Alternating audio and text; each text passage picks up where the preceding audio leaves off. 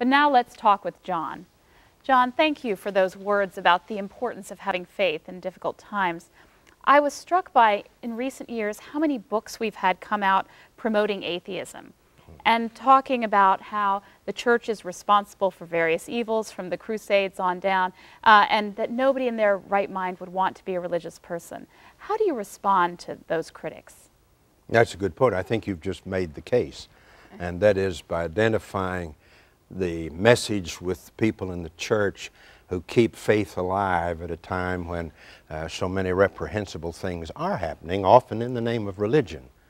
I think the church, the positive thing about the church is that many churches, most churches, are filled with simple, good people who are trying to stay alive and to deal with the exigencies of their lives, and who are exhibiting faith in the process of doing that. And sometimes the church seems to get in the way as an institution, and I think that's what Dawkins and some of the atheists are talking about. They talk about the poisonous effects of the church through the years. And in a sense, the institution has sort of mucked things up, just as the institution of Phariseeism did in Jesus' day. But Jesus understood that, you know, that isn't the final word. The final word is the God who has mercy and compassion on the people who need faith in order just to get by from day to day. And churches are full of these people. And being a minister is a great privilege in that sense, because you're always dealing with people who are looking for the real meaning of life. John, you mentioned the power of having a good attitude, and on your visits you always bring a positiveness with you. Can you speak a little bit more to that, how important that is, or how do we nurture that in a spiritual setting or in a faith community, I guess, so that that feeds us on a regular basis?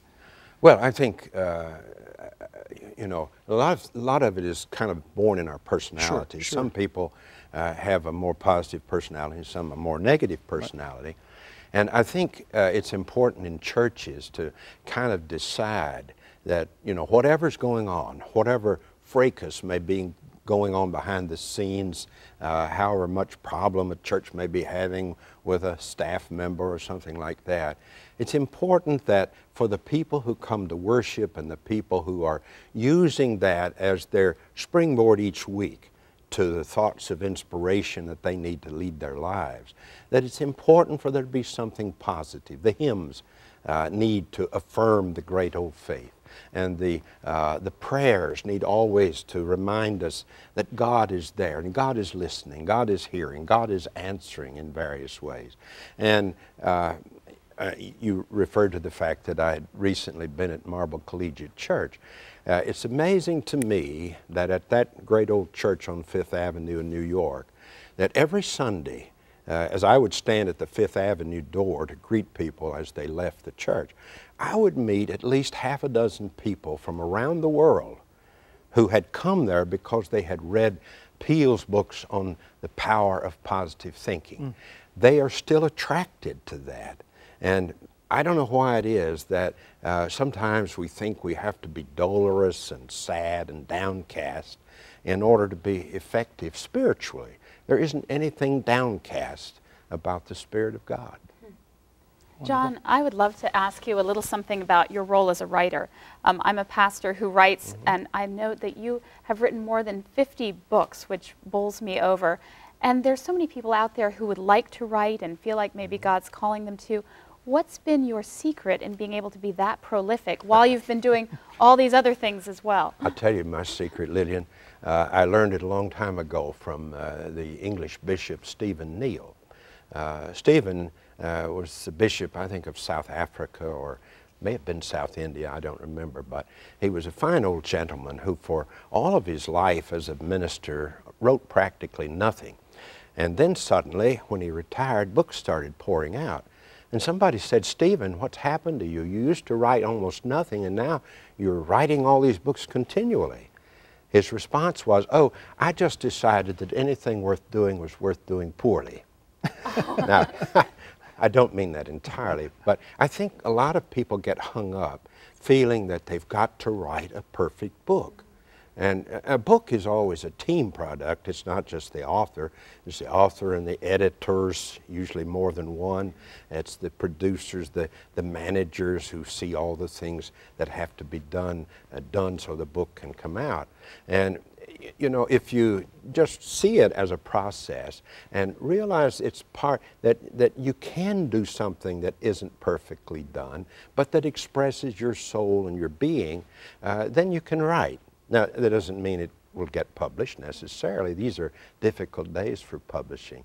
But one of my joys in recent years has been to help people with projects like that who are working on them and guide them as they... There was a woman in New York who came to see me a few weeks ago who was having a terrible time in life. She had 4 children. She and her husband were no longer together, and the children were teenage years now. And her life was just hectic. But she had been a registered nurse for years, and as we talked, I heard about all these wonderful experiences she had had with people. And I said to her, you need to write these things.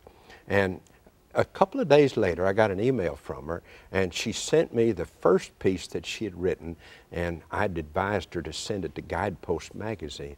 And she was getting it all ready to go, and it was wonderful. She just needed to be told she could do it. She needed permission, maybe. You know, one of your hallmarks as a writer is that you tell these wonderful stories, and they're stories that we can all relate to about people. I was curious, do you check with the people before you tell their stories? Only if it's a bad story. I mean, I would not tell and I wouldn't use the person's name if it were a story that cast some kind of shadow on a person. But as long as it's upbeat and so forth, I've never found that people minded. And I've even told stories in a congregation where the people were there, as long as it didn't betray a confidence of any kind, but it sort of shone the spotlight for a moment on that person who was doing a very Christian act or who was living in an exemplary way. Because, and I always felt it made these people proud. People like to be noticed for their good deeds. We've only got about 15 seconds left, John. When do we expect the next book? It comes in March. The Jerry Falwell book will be out in March. I lived with him for 6 years across town, and it's a reflection on life in his town. Fantastic. It sounds fascinating. Yeah, thanks. Thank you.